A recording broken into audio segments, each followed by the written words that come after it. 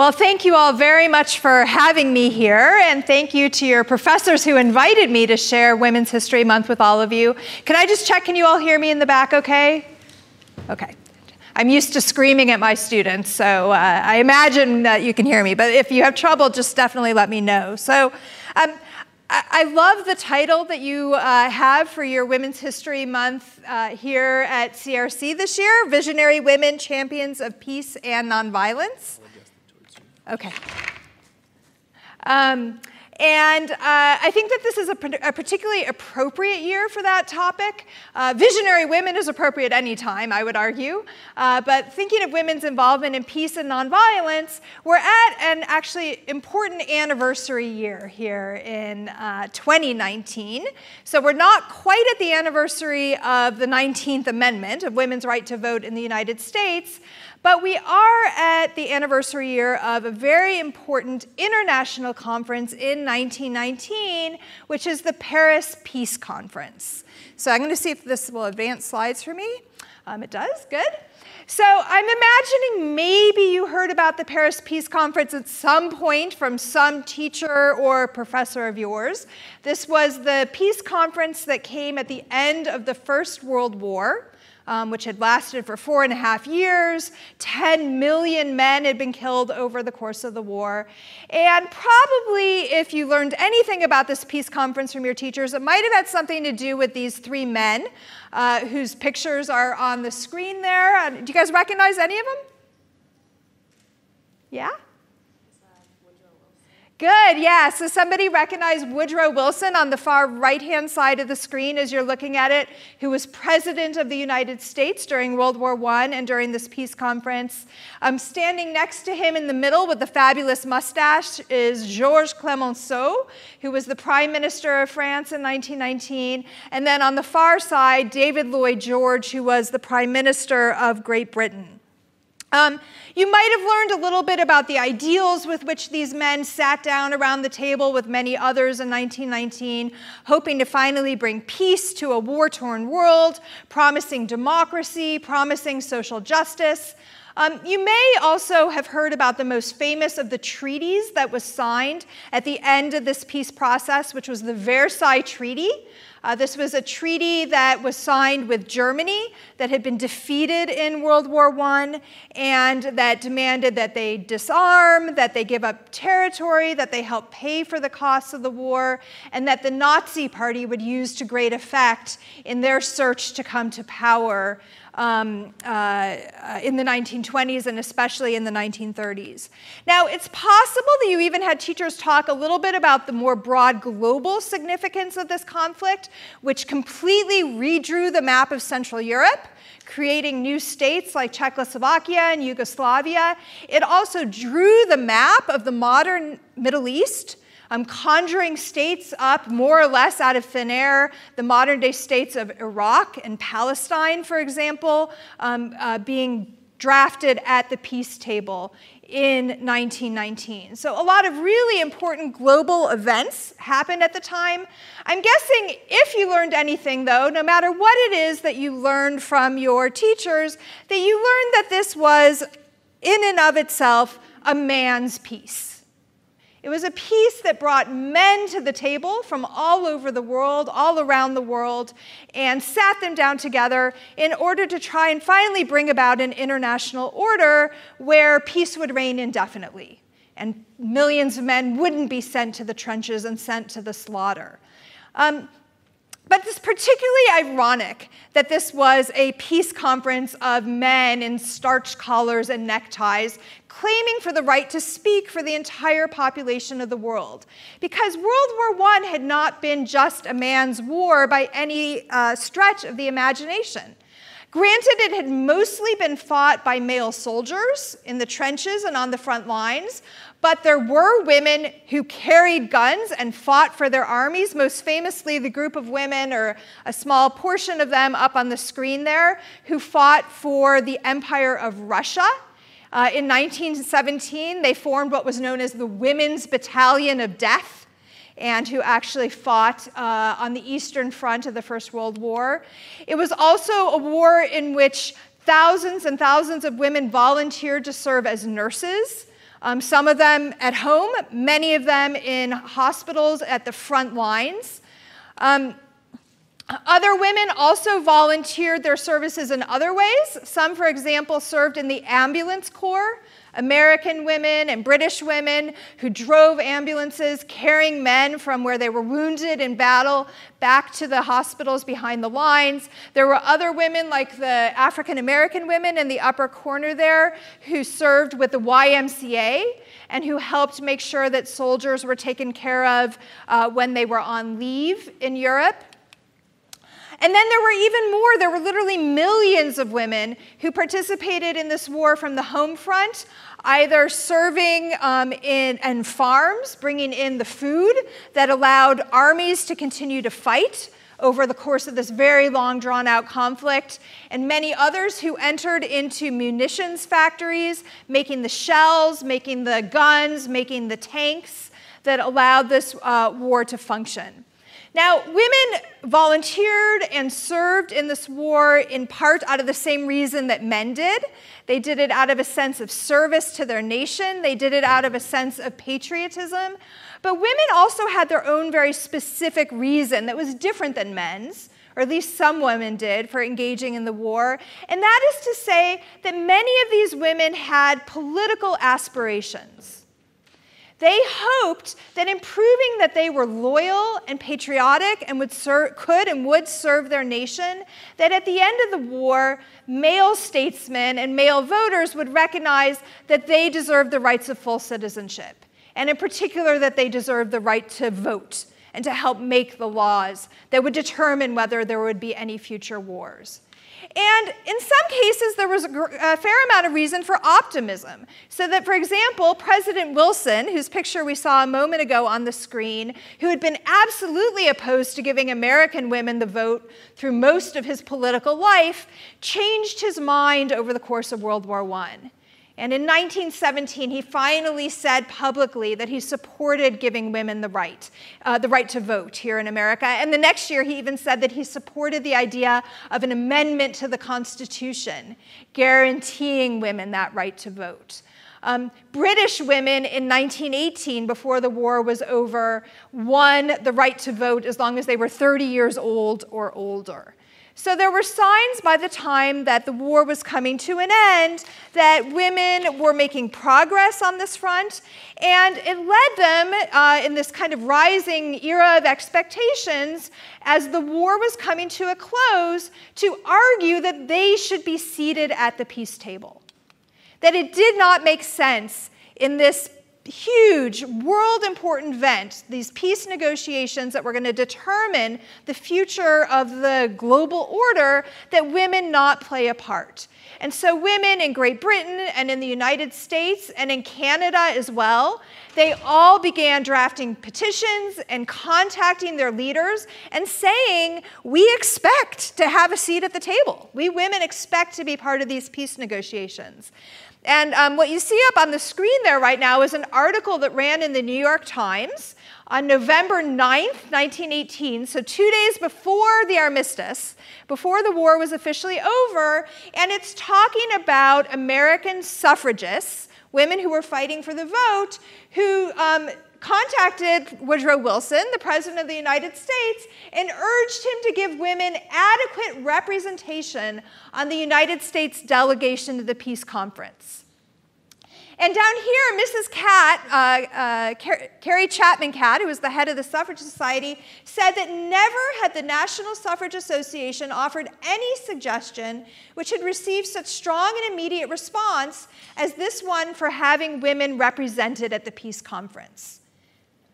So this was a hugely popular idea among American women. They thought it was only right, given the contributions they had made to the peace effort, and women in Europe and elsewhere felt similarly. In the end, they were all turned down. Woodrow Wilson actually just never answered their pleas. And David Lloyd George said he didn't have time to think about it to British women. So they all were turned down. And of the approximately 30 allied nations that participated in the peace negotiations, all of them refused to appoint a woman as part of their peace delegation, except for one. And that one exception was China. China was the only country of all of the Allied powers that chose a woman to be part of its official peace delegation that it sent to Paris as part of this process in 1919. And the woman that they chose was an absolutely remarkable woman with a revolutionary past behind her and with a bright future in front of her. She would later become the first female lawyer in China, the first female judge in China, be part of the woman who helped draft the civil code in China. She was a woman by the name of Soumay Tcheng, or at least that's how she was known in the West. Cheng Yushe is her given name, and her married name would later become Madame Wei Tao Ming. So that giveaway that your professor told you about is the memoir or one of the memoirs she wrote of her life. And it's a great story. So I hope you all have a chance to read it, even those that don't win it here today. So I'm going to focus the rest of my talk here with you today on Soumay Tcheng and on China, which is not the country we often most focus on in the Paris peace negotiations. And in telling her story, I want to kind of achieve 4 goals at the same time. So one is just that I want to share with you the life of a visionary woman who's been completely forgotten in history.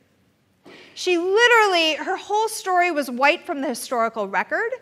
And in fact, that biography of hers was only translated into Chinese a couple years ago. And her story is just now being revived in China. So I'm restoring this woman to the historical record. I want to talk a little bit about why it is that this woman who came to a peace conference and who was championing peace on some level took as her role model probably the most famous female warrior in Chinese history, which is to say Mulan, which is why the title of my talk is as it is. I want to outline the lengths that Soumay Tcheng went to defend Chinese interests in Paris in 1919. And then I want to explain why it is that Cheng's activism in Paris in 1919, which on the surface really seemed to mostly be about nationalism and defending China, was in fact also about feminism and defending women's rights in a modern nation state. So we're going to try and pack all of that into the next 30 minutes or so in the remainder of my lecture. So before I start in on Soumay Tcheng's story, I want to give you a little bit of historical background on China. I don't know if you're all Chinese history experts in this room or not, but just in case you're not, just so we know what we're talking about here. So at the time of the Paris Peace Conference in 1919, China had, at least by name, a republican government, but that government was only about 7 years old. So China, all the way from the middle of the 17th century, all the way up until 1912, was ruled by a hereditary dynasty known as the Qing dynasty. And the parameters on the map there, the kind of outline you see, is roughly the size of China under the Qing dynasty.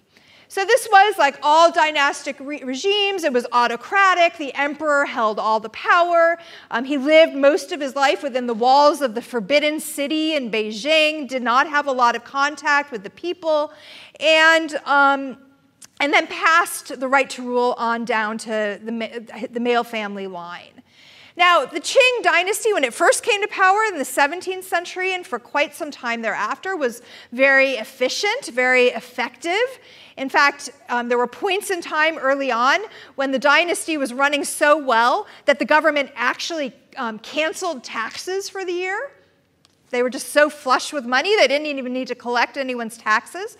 So early on, it was very successful. But over the decades and over the centuries, it grew increasingly corrupt, less responsive to the people, and it also faced a lot of challenges from the outside. And this is important for understanding the story, because beginning in the 19th century, European powers and the Americans, and then later the Japanese, all began showing up on the shores off of China with big boats loaded with guns, pointed those guns at the Chinese shores and said, "We want better trading rights or else." And so bit by bit, the Chinese began to lose a lot of economic power to these outside states, and even to lose some territory as these outside powers gained what were called concessions, which was territory within China, but where foreigners could do more or less whatever they wanted. So that by the late 19th and early 20th century, the Chinese Qing dynasty no longer was able to effectively govern this whole state. And there were advisors to the Chinese emperors who said, we've got to reform, we've got to do things differently if we're not going to completely lose out altogether. But the Qing rulers were kind of old-fashioned. They didn't really respond to this need for change. And so over time, Chinese reformers began to think, you know what? We're not going to be able to reform this system from within. If we're going to regain Chinese sovereignty and compete in this globalizing world, then really we need to overthrow the Qing dynasty altogether. And so there began an underground movement that prepared for a revolution. And the most famous kind of organizer of that underground revolutionary movement was the man whose picture is on the screen there. He was a Western-trained doctor by the name of Sun Yat-sen. And he had a lot of contacts in the West. He raised money. He helped organize this revolutionary movement until in 1911, when he felt as though it was ready, the revolution was ready, and they, in fact, did launch this overthrow of the Chinese dynasty, which brought about the creation of a republican government at the beginning of 1912. So just a little bit before World War I broke out. It was a shaky government. There was a lot of infighting. It wasn't clear whether it was going to last, but at least it was a republican government in form. When World War I broke out, and this still relatively young republic was trying to figure out what to do, there were many of these revolutionary republicans who argued China needed to get involved in the war, because if it did, and if it fought on the winning side, it would prove to the world that it was a major power, that it needed to be taken seriously as a great global power. And it would gain a seat at the negotiating table after the war, and would, in fact, then be able to voice its concerns and reassert its sovereignty at the end of World War I. So in 1917, China declared war on the side of the Allies, which is to say that it joined the side of the French and the British and the United States and the Italians. And it means that they ultimately did choose the winning side of the war. They chose the victorious Allied powers to ally themselves with. Chinese men did not actually fight in World War I, but the Chinese recruited tens of thousands of Chinese men willing to go over to Europe and serve as workers in the factories, like these riveters on the screen here, or working in farms or building trenches. So they did some of the heavy labor that freed up European men to go fight in the battle. And in total, there was about 150,000 Chinese men who participated in World War I. So it was a large number. And China very much felt as though it had contributed to this war effort and looked forward to the Paris Peace Conference in 1919 as an opportunity to reassert its great power status and regain some of that territory it had lost in the preceding decades. Now, to get to Soumay Tcheng, the woman who would be invited to join this Chinese peace delegation going off to Paris, let me tell you a little bit about her. So she was born in 1891, which is to say in the later years of the Qing dynasty. And in fact, her father served the emperor. He served as a bureaucrat for the Qing dynasty. But he was somebody who was critical, not ready to overthrow the dynasty, but who was in fact critical of the way things were going for China. Soumay Tcheng's family was extremely wealthy. She grew up largely being raised by her maternal grandmother and her mother in kind of a huge family compound in southern China. And that is her grandmother sitting in the middle of the screen there, surrounded by all of her grandchildren. So Soumay Tcheng has the arrow pointing at her on the screen there. Now, Tcheng was a rebel right off the bat. I don't know if any of you have any small children, but sometimes they've got that look in their eye, right? You know that this one's going to be trouble. And Soumay Tcheng was one of them. So when she was 6 years old, her mother and her grandmother came to her in her bedroom and said, "It's time for us to begin to bind your feet." So foot binding was a practice that was still relatively popular among elite families in China in the early 20th century. And it involved, when a young girl was getting ready to grow, to bind her feet up tight in bandages so that it actually broke the arch of her foot and prevented it from growing. And the ideal foot was only about 3 inches long. But it was an extremely painful process for girls as they were going through it. And the first time that they came in and wrapped Soumay Tcheng's feet, she threw a screaming tantrum and tore the bandages off herself. They came in and tried a second time, and she yelled so loud that her grandmother just said, "All right, I give up. We're not going to do this with you." And it's actually interesting, if you look closely at this picture, this is Soumay Tcheng's older sister standing next to her. And if you look at her feet, they're much, much smaller than Cheng's are. So her older sister had her feet bound. Soumay Tcheng refused to have that happen.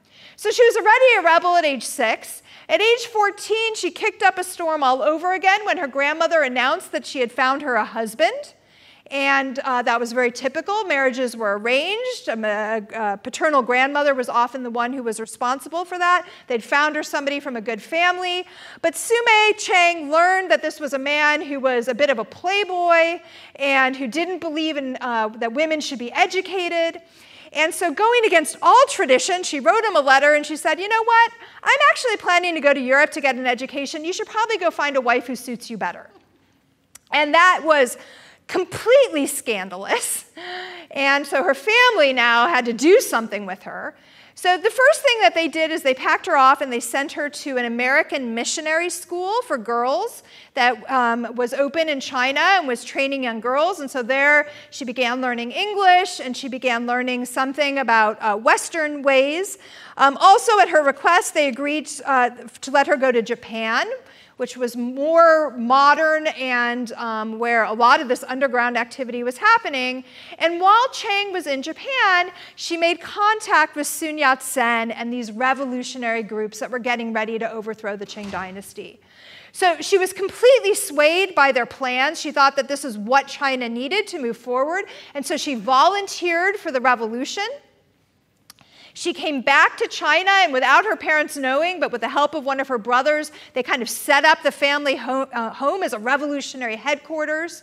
And then in 1911, as things were really heating up, because she was in Beijing by that point in time in the north, she volunteered to help smuggle bomb material into Beijing from the coast, so that if they needed it to help overthrow the Qing dynasty, that they would have the gunpowder they needed. And that meant that 1 or 2 times a week, she got in a train with empty suitcases, went out to the coast, had them filled with explosives, and carried them back to Beijing. And because she was from a very elite family, she was able to pass through customs without being inspected and got away with all of this. I don't have any pictures of Soumay Tcheng from this era of her life, but this is another extremely famous woman in China by the name of Hu Jin, who also volunteered for revolutionary forces and was caught and was executed for similar types of actions that Tcheng was involved with.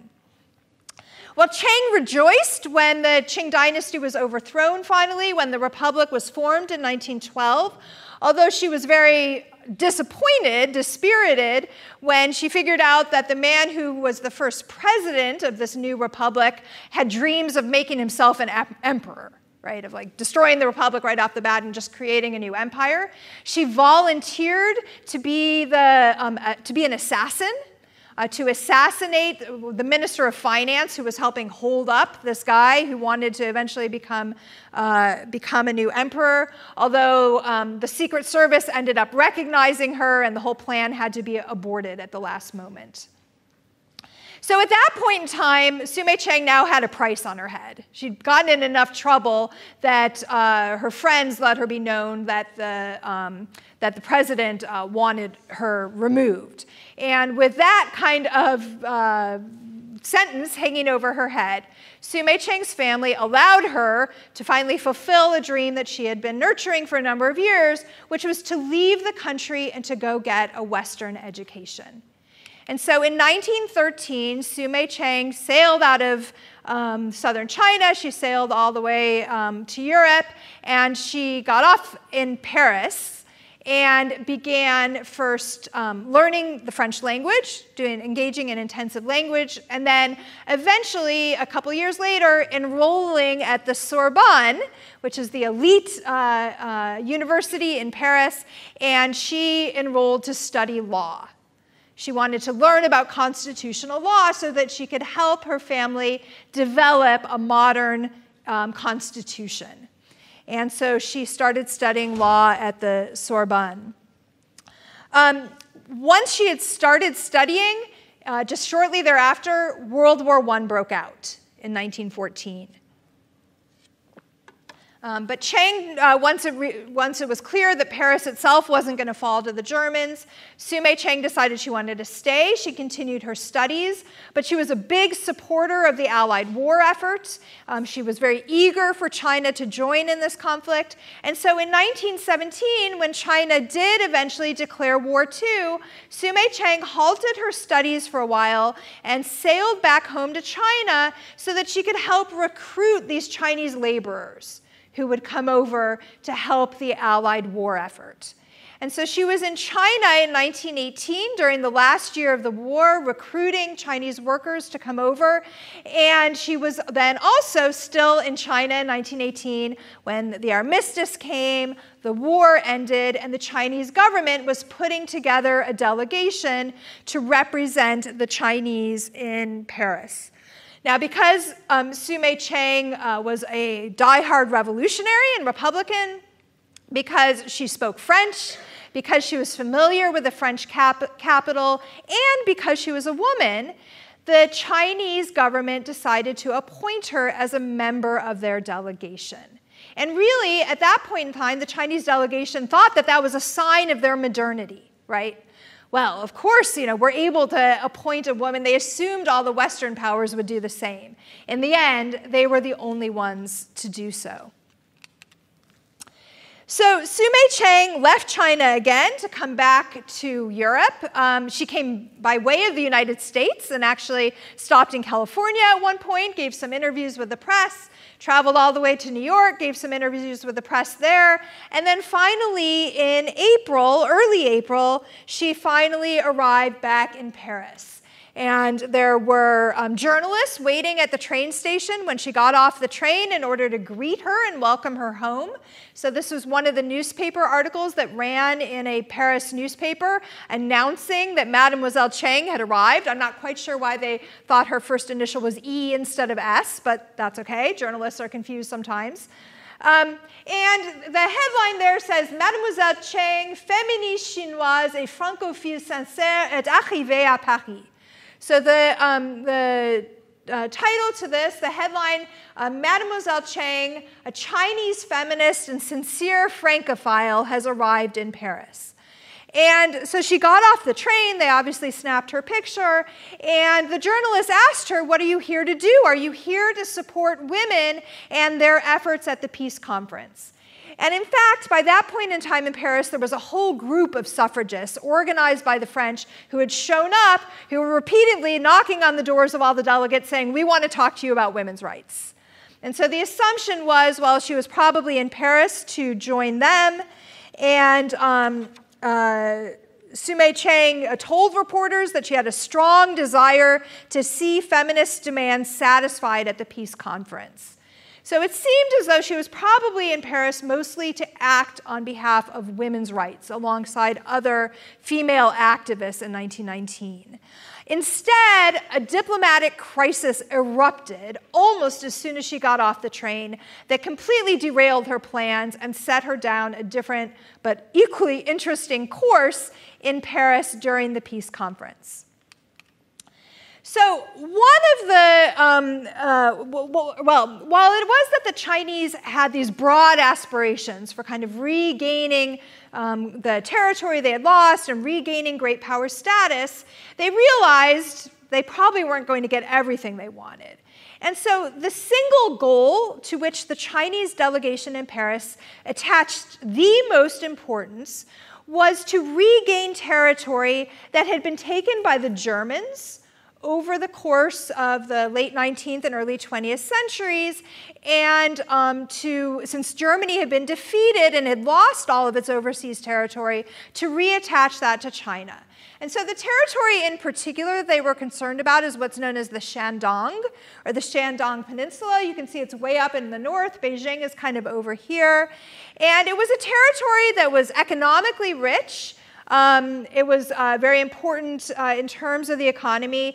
You all may have heard of the Shandong because while the Germans were there, they taught the Chinese their brewing techniques. And so the Qingtao Brewery was formed under the Chinese at that time, and of course still continues to make beer today.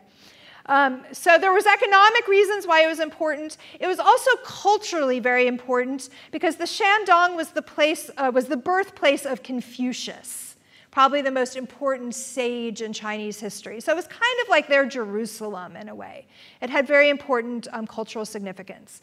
And so the one major kind of unrelenting demand that the Chinese had in Paris was to regain the Shandong from what had been the Germans.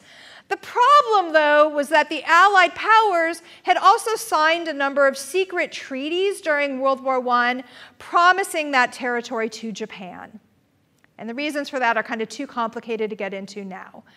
But by the time Soumay Tcheng arrived in Paris in April of 1919, the Western powers, and Woodrow Wilson in particular, had disappointed the Japanese on other things they wanted, and they were afraid to disappoint the Japanese again because they thought they might just walk out of this conference.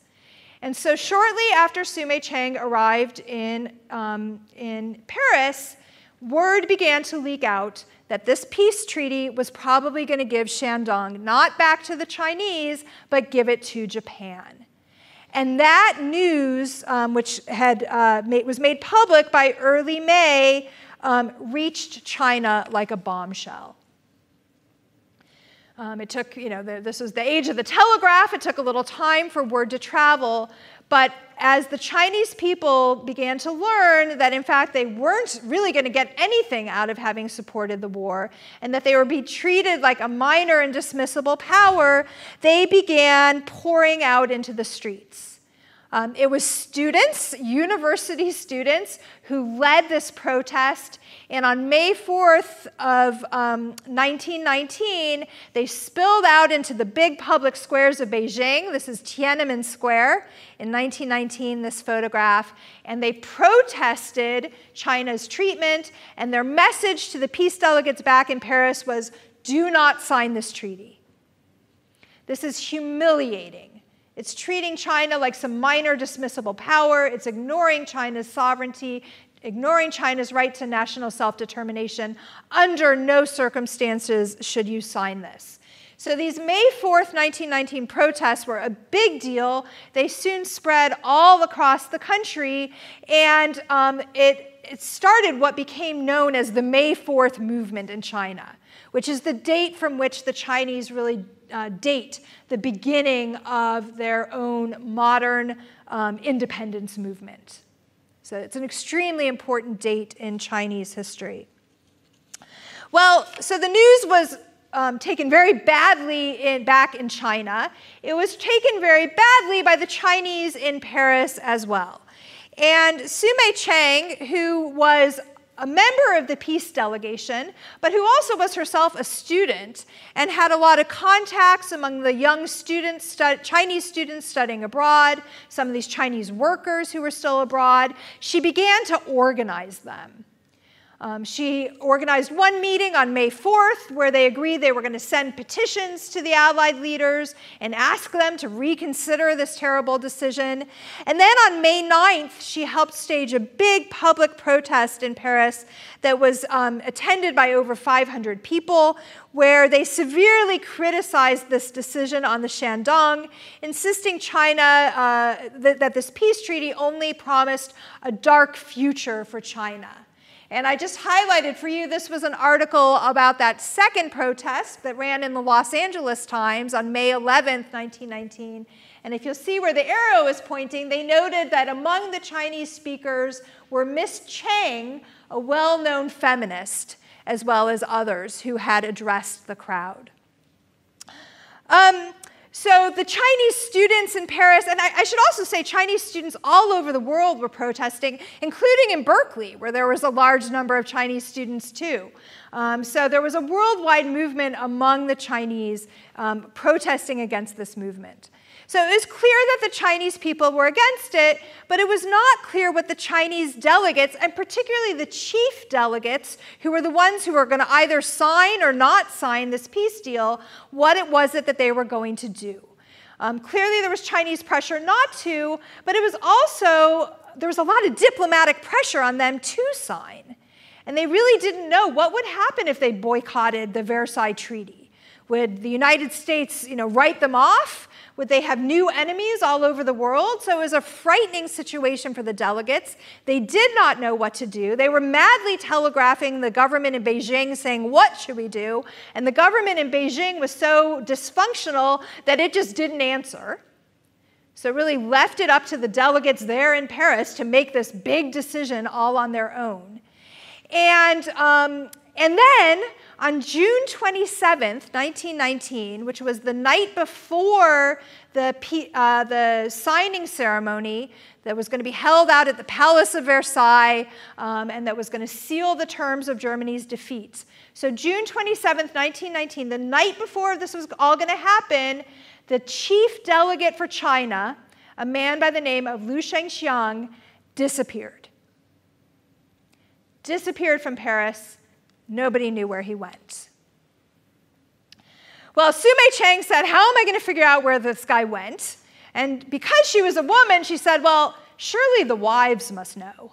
So she began gossiping with all the wives of the other male delegates who were there, and she finally got them to cough up the information that Liu Shengxiang had left Paris and was holed up in a residence in a suburb, a western suburb of Paris called Saint-Cloud, or St. Cloud is what it looks like in English. That's just a postcard of Saint-Cloud from that era.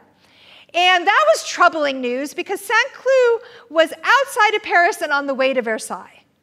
So it seemed as though this man, Liu Shengxiang, was probably trying to escape the crowds in Paris so he could sneak off and sign this treaty without having to face the anger of Chinese students who were organizing against him. At the news then, that's where he was, Soumay Tcheng sprang into action. She called for all the Chinese students who could get their act together to meet at the Tuileries Gardens at the center of Paris at sundown so they could go out to Saint-Cloud and find this guy. She ultimately grew impatient, so she and a good friend of hers pooled all the money they had to hire a taxi cab to take them out to Saint-Cloud, and they tracked down the address, and they found him at the house that he was hiding out in, and they banged on the door, and he refused to let them in. He ignored them, refused to let them in. Nightfall came, and eventually a bunch of other Chinese students arrived out at this suburb. So there were several hundred of them milling around in this garden outside of this guy's house. And they kept banging on the door. He refused to open the door. And then a car drove out. And in that car was the man who served as the secretary to the Chinese delegation. And in that man's hand was a big bulging suitcase. Or not a suitcase, sorry, a briefcase. So the students were convinced, well, that must be all those signing papers that are so important.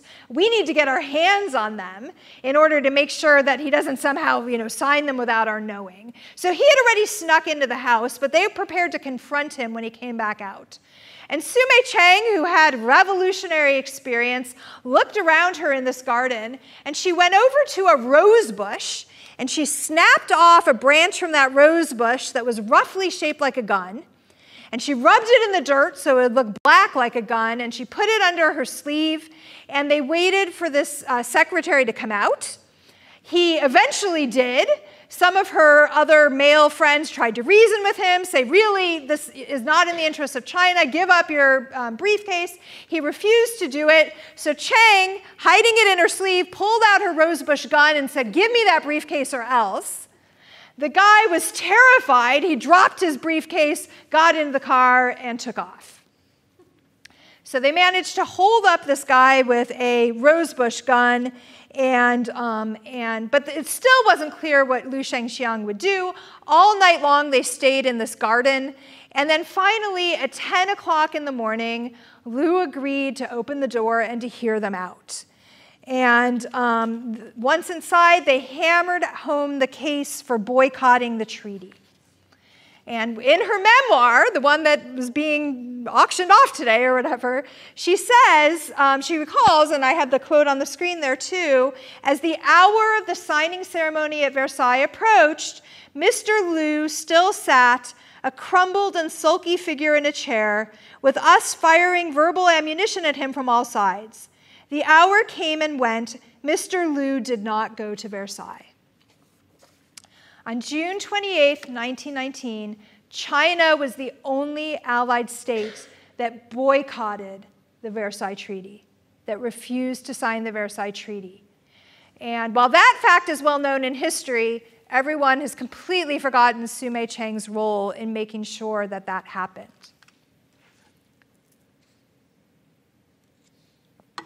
So Soumay Tcheng clearly played a very important diplomatic role in this conference. The refusal to sign the Versailles Treaty became a founding moment, as I said. The May 4th protests and this refusal, a founding moment not only for nationalists in China, but also for communists in China as well. So that one of the young students who was involved in these protests, for example, was a young man at the time by the name of Mao Zedong, who would turn around and help found the Chinese Communist Party just a little bit later. So the diplomatic importance of this event, I think, is pretty clear. The question is, what about her feminism? Right? She had gotten off the train. She had come to Paris thinking that she was there not just to represent China, but to represent Chinese women in particular, and to forward women's rights as part of this new global order that was being sketched out at Versailles. So I want to argue too that even though she was all tied up in this nationalist battle, she did not abandon her feminist aspirations at any point in time. And we can see this in particular in the ways that she spoke to the Western press over the course of these events of 1919. Because the Chinese government had told her, go to Paris, represent women, represent China, but also you should serve as our media liaison. You should serve as our contact with Western journalists. So she was constantly trying to get interviews in the Western press in order to represent China in the media. And Cheng's dedication came out in the way that she tried to prove to Westerners that China was ready to govern itself. And the way she did that, the way she tried to prove that China was a modern, progressive nation, was she represented herself as an embodiment of China. She acted the part and spoke the part of a modern, emancipated woman and used that reflection of herself in order to promote Chinese interests. So for example, during these peace negotiations in April of 1916, one of the articles that ran featuring her was in the British newspaper, the Daily Mail. And you see the beginning of it up on the screen there. So there was a journalist, actually a very interesting female journalist, who interviewed Soumay Tcheng and tried to find out what she was there. What was she up to? What was China up to? And so the beginning of this article, the journalist introduced her by saying to her audience, what do you know? What do most of us know of China? Poetry, light opera, polychrome figures on vases, all evoke images of ladies dressed in glowing silks with curved up eyes, long pointed nails, and painfully small mutilated feet. Some are even prone to view China as barbarous, she said. But such old-fashioned thinking is not only ridiculous, it will become a serious danger, and it will be hoped that our peace magnates will keep this in mind. She went on to talk about the amazing Mademoiselle Tcheng, who was sitting before her, that she was interviewing, who was an embodiment of young China itself. And Soumay Tcheng remained a source of fascination for the Western media throughout the rest of the year and throughout the 1920s and 1930s as well. She was, in fact, for many Western journalists, the picture itself of modern China. And so one of the things she did is she dressed very self-consciously, right? She dressed like a young modern woman. And when I say modern woman, I mean M and W in uppercase letters. That was a thing at the time, right? The modern woman didn't wear a corset and old-fashioned poofy dresses. She wore short tailored suits. She had her hair bobbed short. She took on this cosmopolitan style of a young modern woman. And this was a picture that ran of Soumay Tcheng in the New York Times in December of 1919, when she was passing back through the United States on the way back to China after all of this. The other picture I put on the screen there was a multi-page spread that the magazine Good Housekeeping ran of Soumay Tcheng in the 1920s. Again, talking about her as the very embodiment of modern China. And this way, Tcheng helped equate modernity, progress, and women's emancipation all at the same time. So she played the part of the modern woman. She played up her own personal story in order to promote China's interests. But it wasn't just a modern woman that Soumay Tcheng was trying to embody. Because there was another icon, another emblem that had been very important to Soumay Tcheng growing up that also fashioned how it was that she promoted herself both at home and in the West. And who is that up there on the screen? Mulan, right? That's Disney's version of Mulan that maybe or maybe not you have heard of or even seen the movie before. But Mulan isn't just a Disney invention. It is a very old mythical story in China dating back over 1,000 years. It's one of the most told and retold stories, and it's the story of a young girl who disguises herself as a boy and goes off to fight in her father's place. And this story was one that Soumay Tcheng tells us her mother told her time and time again, sitting on her knee as a young girl. It's one that continually came back to her over the course of her life as she became a revolutionary, that she took as a role model for her own actions. And it's one that she referred to in 1919 as she represented her country abroad as well. So this is that same Daily Mail interview that we looked at a moment ago, in which she was responding to the journalist who said, oh, you know, this is such a change, this idea of a modern Chinese woman. And Soumay Tcheng said, no, it's not really a change. This is a return to the past. So here, if you look at this paragraph, she says it's not a change. It is I can't read it looking at this, it is a return to tradition. In old days, Chinese women could become generals and ministers. So by referring back to that mythology of Mulan, she was saying that women's emancipation is part of Chinese history too. And she used that in order to try and forward China and women's interests. So just to look ahead a little bit beyond 1919 and tell you a little bit about what Soumay Tcheng became, after World War I was over, after she returned to China for a little while, she went back to Paris. She finished her law degree. She got a Juris Doctorate in law from the Sorbonne in 1925. She was the first Chinese woman to get any degree, let alone a law degree, while she was in France. And when she returned back home, she became the first woman licensed to practice law in China. And in fact, she specialized in divorce cases. Divorce was relatively new, helping women to escape troubled marriages where they had often taken on the status of a second wife or a concubine, helping them to restore their rights that way. In 1928, after the Nationalist Party in China finally kind of fully centralized its power in China, she was briefly appointed as a judge. She didn't serve for very long, but she was the first judge in modern Chinese history. And then in the later 1920s, she was appointed to serve on a 5-person commission to draft a civil code for China. that would determine the parameters of civil law. So she was one of 5 people who got to determine, for example, what marriage law was going to say.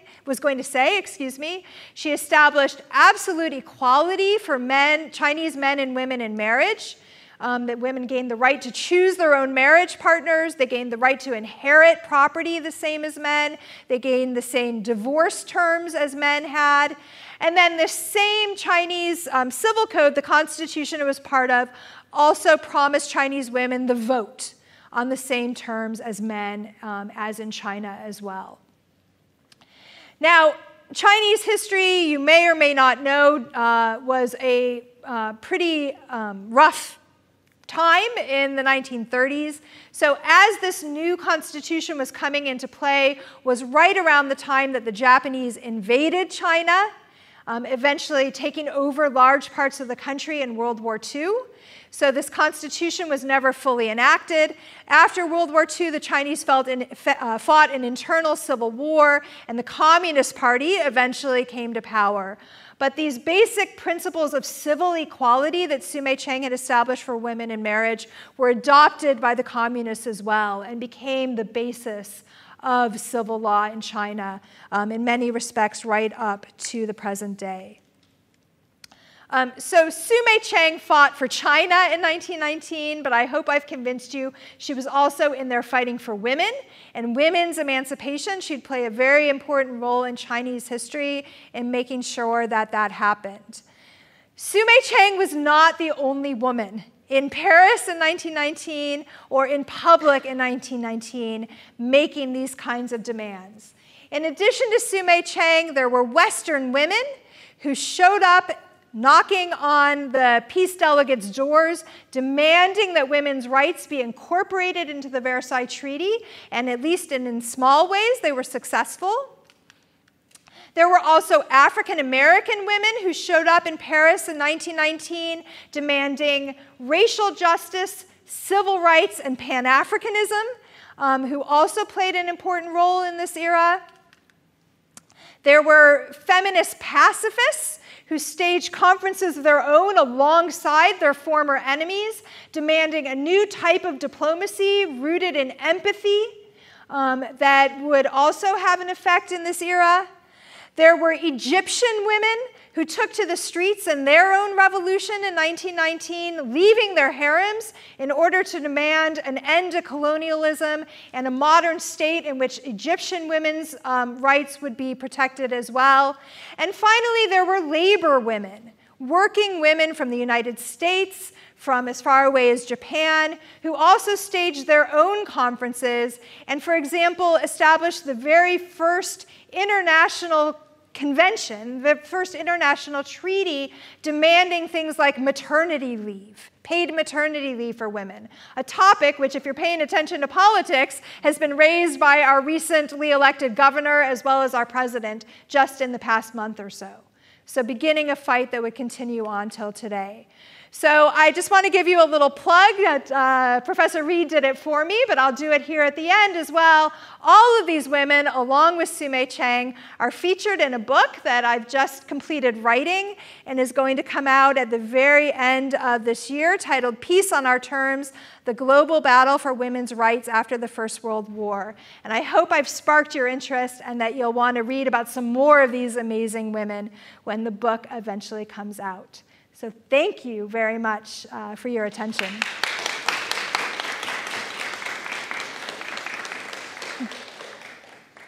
Well, thank you so much. That was fantastic. And we do have a few minutes for questions. If anybody has questions, and we have a microphone we can bring around here. If I can get it to turn on. Anybody have any questions?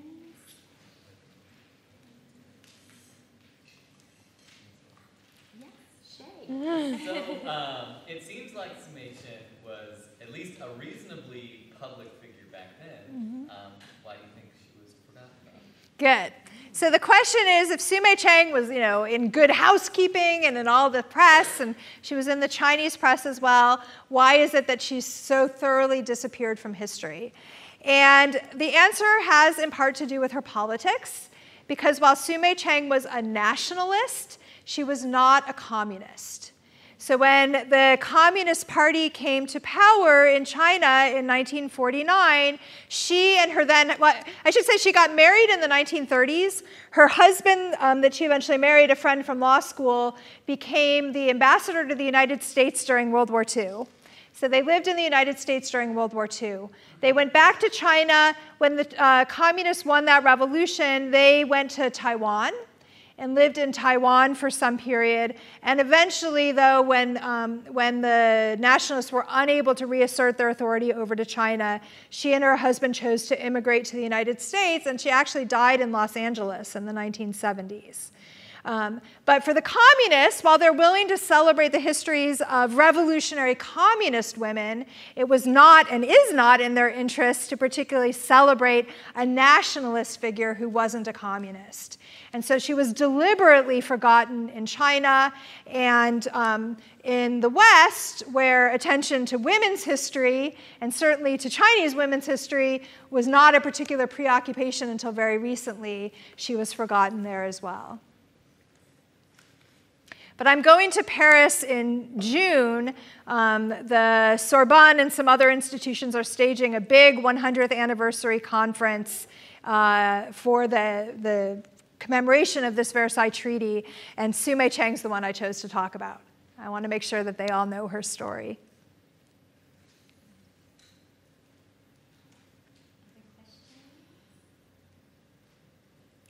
Yeah.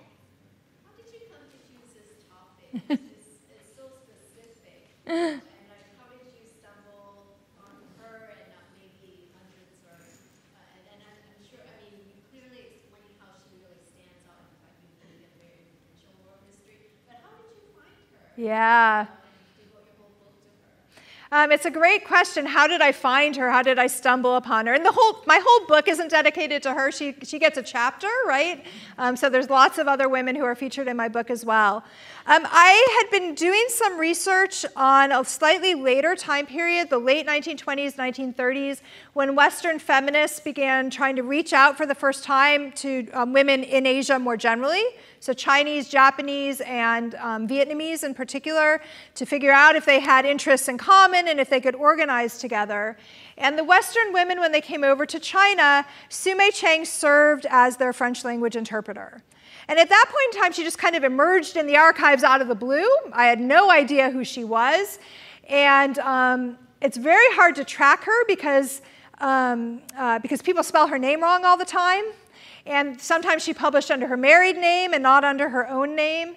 So when I began piecing her story together, and when I read her memoir and read all this, I thought, it must be a lie, right? She must have made this all up, or somebody would have known about it by now. And I contacted a friend of mine who's a Chinese feminist historian who wrote a whole book on Chinese feminists and doesn't talk about her. And I said, why didn't you talk about her? Am I crazy? You know, like, does she not really exist? And my specialist friend said to me, you know, the problem is, in part, with some Chinese names, it's very hard to know if they refer to a man or a woman. So she had seen her name as part of the Civil Rights Commission, for example, but had no idea it was a woman. And then also she was more avidly followed in the West than she was in China, although she is in the newspapers there too. So she just missed her. She missed her even when she was there in the historical record. And it took my working backwards from that question to try and figure out who she was. And then I realized that's where the interesting story is. Was there a question behind you? Yeah, I was just wondering if you knew how her family felt about her political involvement. Yeah. So how did her family feel about her political involvement? I have to answer your question a little differently for her mother versus her father. So her mother was somebody from an older generation who had her feet bound, who had her husband chosen for her, a man who did eventually establish a separate household with a concubine apart from her. She didn't have education possibilities. And so she very much told Soumay Tcheng, I want you to be able to do what I couldn't do. And you know, when she told her those stories of Mulan, she said, you take this as a role model, you go out there and you do great things for the women of China. Soumay Tcheng didn't tell her about her revolutionary activity right away, but when she did eventually come clean, her mom supported her in it.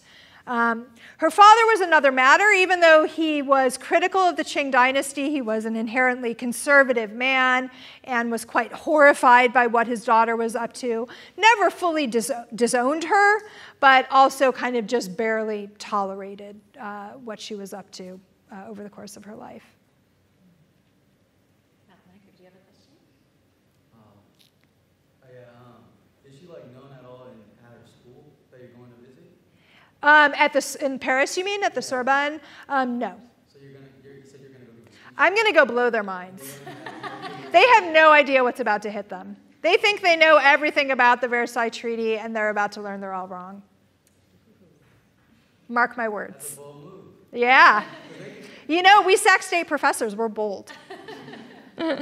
Yeah, no, she's really been forgotten. She, just last year in 2018, she was actually featured in a kind of made-for-television docuseries in China. That was the first kind of public telling of her story that I heard about, but it has nothing to do with these events in 1919. It has to do with later when she was serving as a lawyer and taking on divorce cases in China. One of the divorce cases she took on was a very famous Peking opera star. You know, kind of Chinese opera was really popular in this era. And there were two. There was a male and a female Chinese opera star who married each other, had this scandalous marriage. It turned out the man had lied to her that he had a wife already and tried to make her take on the status of a second wife. Soumay Tcheng represented the woman in this case and got a big settlement out of her. And so it was a big kind of scandalous divorce case in the era and made the newspapers for that. And so she was in this docuseries, this kind of, like important Chinese legal cases of the past. But her earlier period as a diplomat and a revolutionary hasn't been discussed publicly at all. After her degree and going back to China, was that, how well was she received back in China? Was it her goal to, stay there, or was she, allowed to? Was she accepted as a woman? So how was she accepted as a modern liberated woman back in China? Is that kind of the question? So she went back and stayed for roughly a year or so. She had always wanted to go back to Paris and finish her law degree. That was part of the plan. But she stirred up trouble while she was back in China too. So she went back in kind of early 1920, and she had a good revolutionary friend who by then was the mayor of a kind of inland city in China called Chongqing. And he invited her to come to town and kind of talk about her experiences as a peace delegate. But before she went to give this big public lecture, she met with some girls in a local girls' school, teenage girls, one-on-one to tell them and talk to them. And she said to them, "You should really come to my talk later. You might be really interested in it." And they said, "We're sorry, we can't. Our principal won't allow us as girls to come to this big public lecture." And she kind of said, "Well, if I were you, I wouldn't listen to this guy. I'd get rid of him." And so the girls rebelled, 20-some of them. They rebelled. They came and heard her public lecture. And then with her help, they pressured the local city council to remove their principal and get a new one appointed. And then when she was getting on the boat to go back up the Yangtze River to Beijing, she says the boat was kind of pulling away from the dock, and she heard giggling behind her. And she turned around, and all of those girls had stowed away on the boat. And they said, "Will you take us back with you to Paris? We want to study too." And so I'm not exactly sure how it happened, but she essentially went back to Chongqing, negotiated with the families, got their permission, and brought roughly 20 girls with her back to China, who all went on. So while she was finishing up her law degree, she was also kind of overseeing the education of this handful of young girls, many of whom went on to become doctors and lawyers back in China as well. So she was certainly a controversial figure, but she was a very respected figure. And women's emancipation was really proceeding very rapidly by that point in time in China, too. She was a troublemaker.